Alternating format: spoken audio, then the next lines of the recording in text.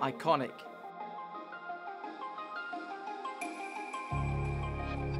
Simple. Unpretentious. If I say digital watch, chances are you'll envisage something that looks like this.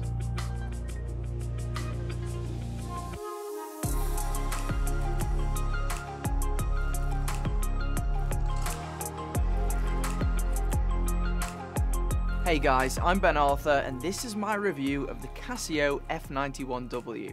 Nearly 30 years after its initial release, the Casio F91W still remains arguably the most popular digital watch in the world, with the company still reportedly pumping out over 3 million units per year. This watch has a true cult following and is particularly popular with those looking for a low-cost, reliable, accurate timepiece for daily usage. In this video, I review this legendary watch to see what makes it loved by so many.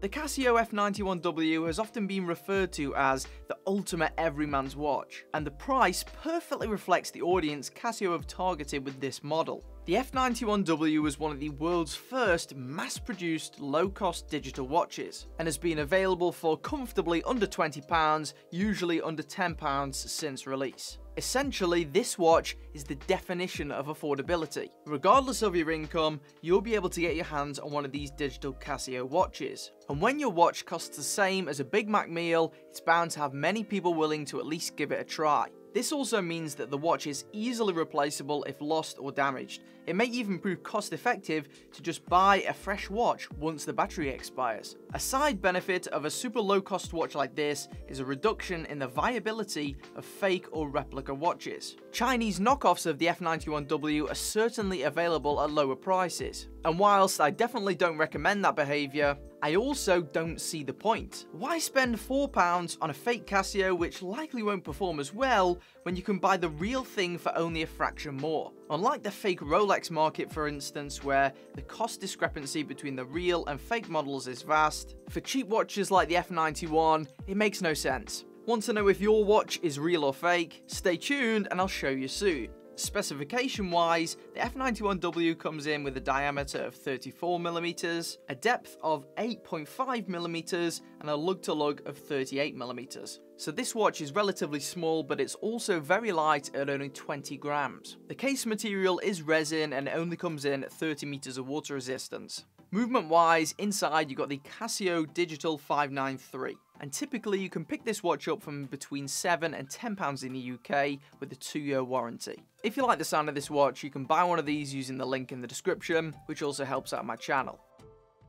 Despite having somewhat of a retro charm, this watch isn't the epitome of style. The F91W certainly prioritizes function over form. That being said, this watch, along with its resin strap, is unbelievably comfortable to wear. Coming in at only 20 grams with a 34mm diameter, you often forget that this thing is on your wrist, making it easy to wear for a full day or even while sleeping. If you're looking for a more stylish alternative to this watch that performs very similarly, the much classier A158W variant may be worth looking at instead. The rectangular case is made of black resin, with 3 stainless steel pushers protruding out from small cushion-like bulges. While the case may not be made of more desirable stainless steel, for instance, it nonetheless performs well against bumps and scrapes. And for under £10, it's hard to expect more. Operation using the pushers is incredibly easy and intuitive and allows you to cycle through the various modes and functions of the watch. You can easily change the time, and there's also a stopwatch function. The case back is stainless steel kept in place by 4 tiny screws,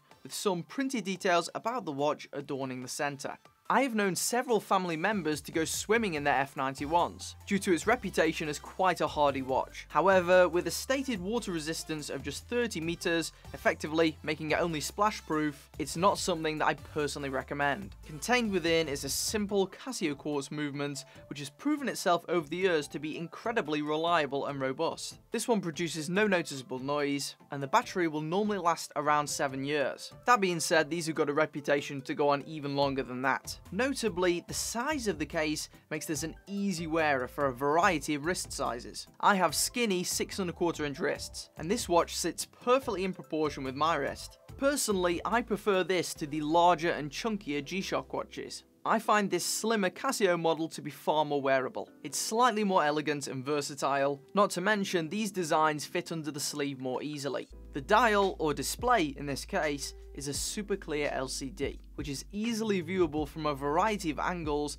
even in direct sunlight. This is covered by a shatter-resistant acrylic window lens. Notably, this is not scratch-resistant and will certainly show scrapes and nicks. Given the price of the watch, however, you could call this a non-factor. I'm amazed that they can even make this for under £10. The backlight is legendarily poor, albeit does function somewhat as intended. This is activated by holding down the top left pusher. It lightly illuminates from the left side of the display, which does allow you to read the time in pitch black conditions. For upgraded luminescence, the newer Casio A168 may be a better choice, though it comes in at a higher cost and also with notably larger dimensions that some may find unfavourable. Casio have also included a sneaky method to check if your watch is real or counterfeit. Holding down the right button for a few seconds will display the word Casio on the LCD screen, if the watch is indeed genuine. If this doesn't appear, chances are you've been ripped off.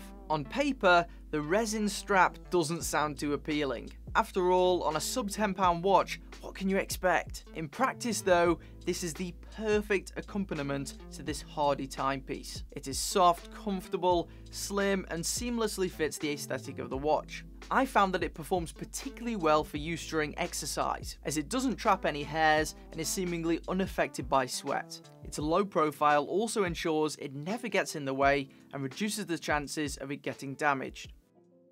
So that's a basic overview of the watch. Now, what are my pros and cons for this one? What do I like and what do I think is maybe not so good? Let's get the bad stuff out of the way. The first has to be that weak backlight. And while it does technically work if it is super dark outside, this is still a part of the watch that's been left in the early 90s. Albeit, it is a very minor thing, and if you really wanted a brighter light, then you can just switch to the A168, although that one is exclusively a metallic design. Also, you've got the somewhat unstylish aesthetic. This one definitely has some 80s styling about it, but it isn't what I would call an attractive watch. This is more one that serves its purpose. And also, obviously, you've got the overall basic specifications. At this sort of price point, you're not going to be getting any fancy glass or any interesting movements. Nevertheless, this offers fantastic value for money. Let's run over some of the things I like. First is obviously the super low cost. The price of this thing is so useful, because it almost makes this a disposable watch. You can wear it, you can afford to lose it, because you can just buy another one, meaning you never have to worry when it's on your wrist. I also really like the size of this watch, and I think it's one of the reasons why this model in particular has become so popular,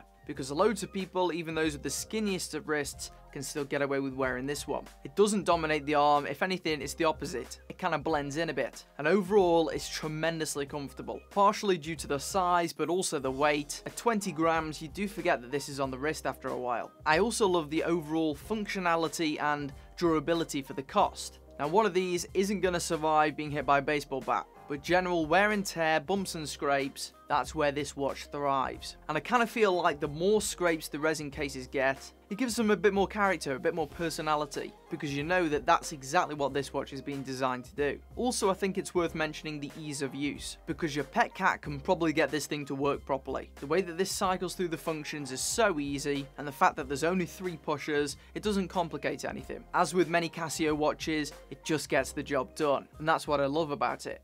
Now, the question is, should you buy one? While this watch prioritizes function over form, I think the F91W is an absolute essential to own. Whether as a first watch or just as a cheap daily beater, there's many reasons why this watch has legendary status. This is certainly no statement piece. Overall though, it's truly a pleasure to wear for work and everyday tasks. Personally, I prefer the metallic A158W variant. as I find it looks more stylish with my outfits and looks less like a dad watch. However, the F91W is cheaper and does have a more comfortable strap, so will certainly be of preference to many. My father, for instance, who works as a plumber, he adores the practicality of the F91W, which has adorned his wrist for over 20 years. So I highly recommend giving this watch a try. I've got a couple of different links in the description. First is, I'm going to link these Casio watches if you want to pick one up. They're so cheap, I definitely recommend it. But also, I'm going to link my new watch channel. If you like this style of video about this topic, I invite you to come and subscribe. And over there, I'll be giving my full review